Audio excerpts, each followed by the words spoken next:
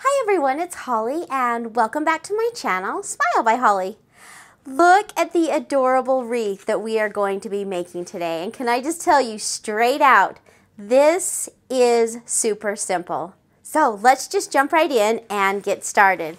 Today, get your paper out. We are going to be making a fun little 4th of July wreath. I just got the wire wreath from Dollar Tree.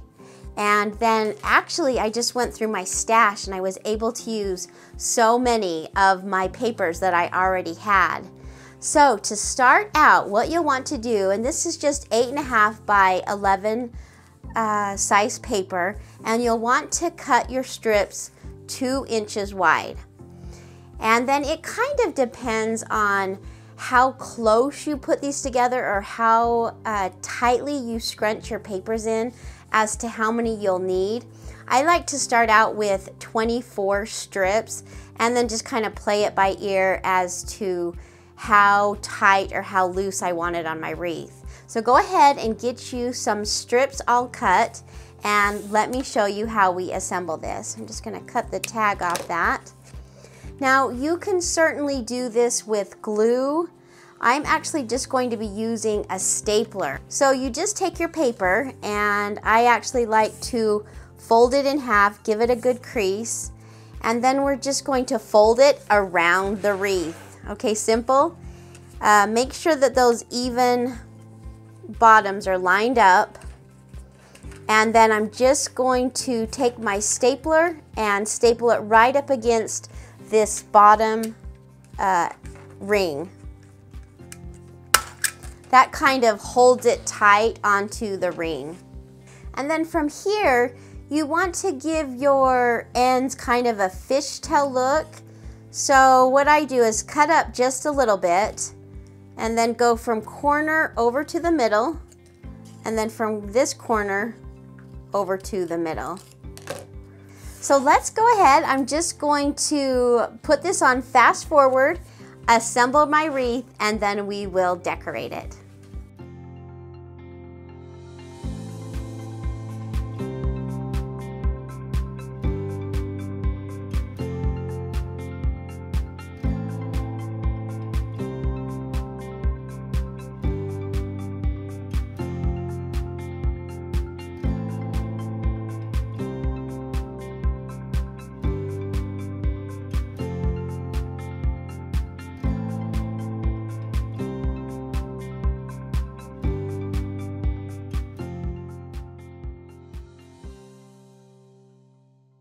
Okay, so, oh my gosh, that is so cute and so easy. Now with this particular wreath, I only used 17 of my strips of paper. So you could definitely overlap them a little bit, but I actually think it looks pretty good and pretty full. So it just kind of depends, and that's why I had cut a little bit of extra paper. So you can just determine for yourself how much paper you want. So I've got my hot glue gun going, and let's go ahead and make a cute red bow for our wreath. This is a bow that I got off of the Dredstudio, and I will leave the link below to this particular file. It's cute because it's a double bow.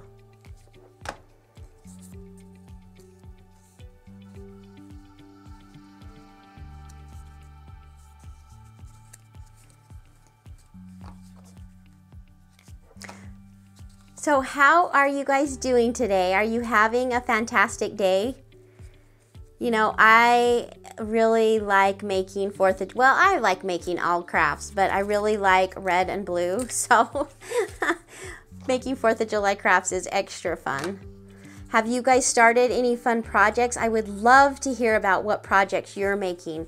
You know, put some in the comment below, or even some pictures. I would love to see what everybody is up to for the 4th of July. Okay, so this little one just goes on top. Maybe we'll flip it on the back here. Yeah, that works out better. I love, love, love making paper bows. Well, if you've watched any of my videos, I love bows, period. But they turn out so cute with the paper.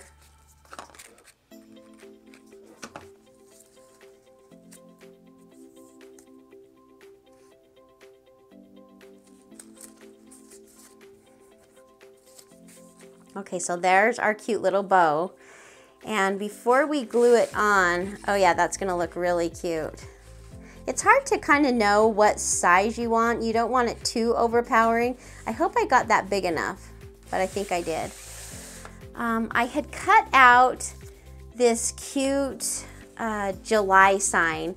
I have a membership to Creative Fabrica, and I'll also leave the link down below for that. It's a subscription program where they have tons and tons and tons of clip art or SVGs or, you know, so many different fonts that you can go in once you've subscribed. You can go in and print anything or as much as you want at any time. So for me, doing as many crafts as I do, I think it's a great, great deal. So maybe go in and check them out. But I made this, printed out this cute July sign, and I thought I would just add it onto some twine, and then we would put that through the middle of our wreath. Let's cut some of this and we'll glue our July on.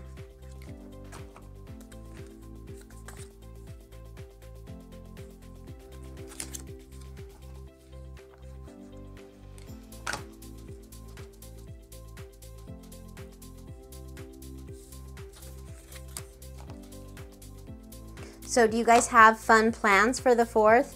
We usually go up camping, but all the campgrounds are completely full. It's just been so busy with COVID.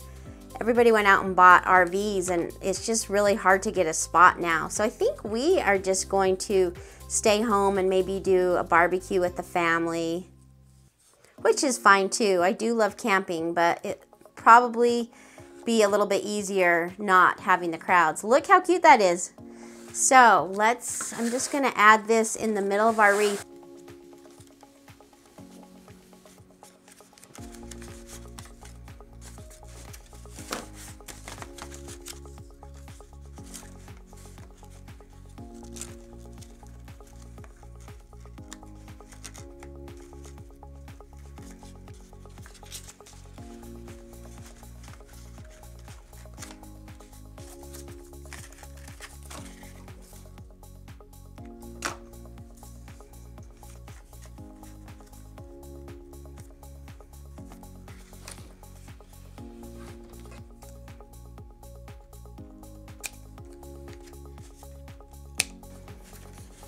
Oh, so there is our darling little wreath. Oh my gosh, that was so simple and so fun.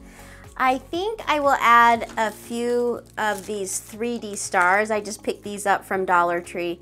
I think that will add onto our cute little wreath. I find so many fun things at Dollar Tree. Oh my gosh, when I see things, I'm like, oh, what can I do with that? Do you guys ever feel like that?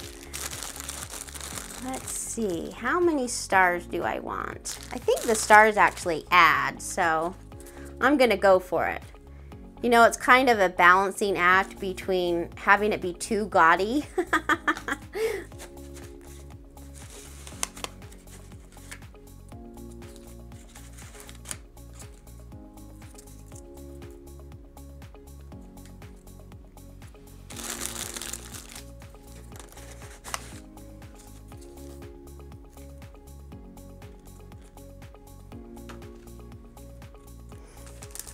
And then I think our little bow needs a little bit of bling, and then we will be done. Did you see how fast that came together?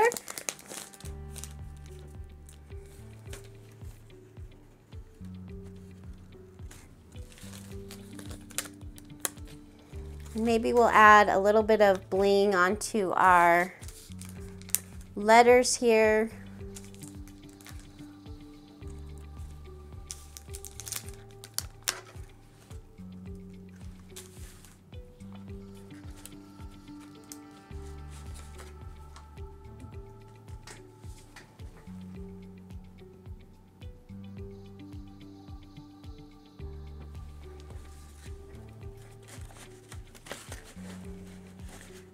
Okay, so there is our finished wreath. Didn't it turn out so cute and just so simple? Now you can also make this with 12 by 12 papers. Your little tags would just be a little bit more extended. But I thought this was just the perfect size. It's going to look so cute. So hey, thank you so much for taking time out of your busy day to watch this video. You know, if you got some value out of the video, give me a big thumbs up. I would also love to have you subscribe to my channel. So thank you again. I hope you have a wonderful day and I'll see you on the next video. Bye everyone.